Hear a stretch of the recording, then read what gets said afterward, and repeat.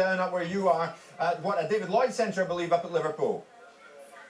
Yeah, I'm in the David Lloyd and Speak here. We've had a really great night and everything. Everybody's looked forward to it. It was brilliant, wasn't it? Stephen Gerrard as well, and we were speaking beforehand about how great it is having a Scouser captain in England. Hopefully could lift the World Cup. So it's been a great night. Everybody's enjoyed it. But I'll tell you what, you couldn't hear a pin drop when Rob Green made his mistake. Okay, thanks very much indeed, Phil. Thanks for joining us. Don't forget, we will be live in